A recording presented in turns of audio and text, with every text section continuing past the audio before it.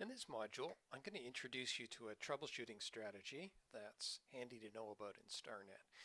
When you first import data, you'll frequently find that you have to deal with a few outliers and blunders. And so let's continue with this FieldGenius example. And I've got a version where I've introduced a small error, and I'll show you how to find it. So before you start, go to File and Open Project, and browse into your materials folder, and we've got a project called FGTPS with an outlier. I'll pick on Open. Alright, so at this stage I've pre-configured this data set so that it has the correct instrument settings, and those are the settings that would be right in here. We're not going to get into the details of how to do that, just so long as you know that this is properly configured. And if I double click on the data file, then it'll open up in the central area. Of course, it was already open, and I can see down here we've got the observations we need to compute a network. So let's see what happens when I run it. So what you'll see here when you look at the processing summary is that our chi-square test has exceeded the upper bound, and it has done it with an overall ratio of 2. And so what you're looking for in the chi-square test is you're looking for error ratios that approach 1, unless you've got no such observations, in which case they'll show as 0. And this overall total, this will tell you whether you've got a problem in your overall network. And ultimately the test that's being conducted is this value here. This number is going to be checked to see if it falls between that number and that number. Currently it does not. This indicates that we do have some outliers in our input data. Now if I drill into it a little bit more, if I look at the statistical summary, we'll find that each measurement type has its own error factor. And again, remember I was saying these are either going to approach 1 if they're free of problems, or they're going to be 0 if they don't have any effect on the network.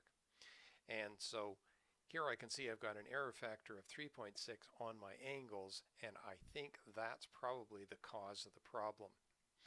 So that means that one of the angles, or that probably means that one of the angles, or a small number of angles, has a greater error relative to the rest of the network than would be reasonably expected by the weighting that I've given it in the instrument settings.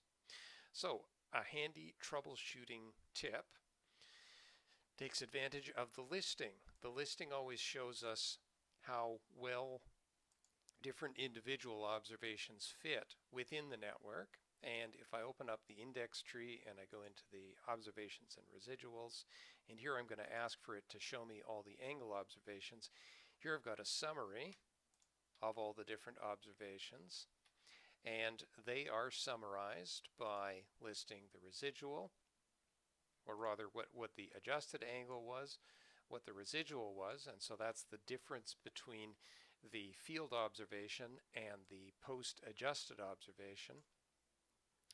And there's a distance here where we've essentially done the trigonometry, where we've looked at how much that residual would really account for on the ground. And then we've got the standard error, and so that's the amount of residual that we would expect to be reasonable given the instrument settings. And so if I compare these two numbers, what this means here is it would be reasonable to expect that error to vary, or that angle to vary by as much as 28 seconds. But in fact, it varies by 4 minutes and 19 seconds. And if you take this number and divide it by this number, that gives us an error ratio, or a standardized residual, of 9.2. And so in the standardized residual column, you're generally expecting to see a bunch of numbers that approach 1, because that'll mean that their standard error and their residual are in the same range. So this one has noticeably greater than 1, and it's even been marked with an asterisk. What you will find is any error that is greater than 3 will always be marked with an asterisk, because that means that it's a little bit suspicious. And what I've done with StarNet to make sure that this feature, or the worst residual appears right at the top is back in the project options. If we look at listing file, I have told it to sort my observations by standardized residual. So that way, worst will always show at the top. Okay, but now that I've done that, let's see if we can address it. Let's try a couple of ways of addressing that problem. So right here I can see that this is file number 1, so that's that number there, file number 1 in the list, and line 81. So it's using these line numbers to count down to where that observation is. And I can either just scroll through and find line 81 right here, or if it's a big project, sometimes it's really handy to go double click and then it jumps right to it and you can see that it's highlighted. So if I want to see what'll happen to my overall adjustment if I simply tell it to ignore that observations, I can just put a pound in front of it and that comments it out. Run the adjustment, and what's happened to our error factor for angles? It's back to 1. It looks great. Also, I've got an overall error factor of 0.94, which falls nicely within this range here. And so it looks like it was a good idea to leave that observation out. Now, there's a more sophisticated way of approaching this as well, though.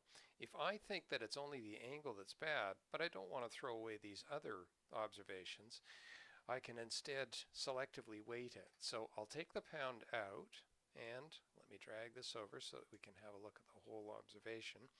What I'd like to do is, after the last of the measurements that make up this line, I'll put in some special what we call fixity characters. And so in this case, it's going to be asterisk and then ampersand, ampersand. So what that means is asterisk is used to weight the first measurement. Ampersand is used to weight the second. And of course, ampersand is used to weight the third. And these ones have a special meaning. Asterisk means float. Ampersand means treated as normal. And the only other type of a fixity symbol that you've already seen me use is the one up here where we use an asterisk. So those, or not an asterisk, sorry, an exclamation mark. Exclamation mark means hold the observation as fixed. Now when I say treat as normal, what I'm really saying is look at this observation here and weight it according to the project options that are specified in here. But this one's special because this is float, so that means no matter what the value here, do not consider it in the overall network. Okay, now that we've made that change, I will run the adjustment again. And we should see some subtle changes here, but now what we've done is we haven't thrown away good information by commenting out the whole line. Okay, so just to review, the feature in the listing file that I was looking at was this one here. Tell the program to sort by standardized residual. That's the best way of showing the bad measurements or the measurements that don't have the goodness of fit that we lead it to expect. With these settings, they will be shown at the top of the list in your residuals list. Thanks so much for your interest.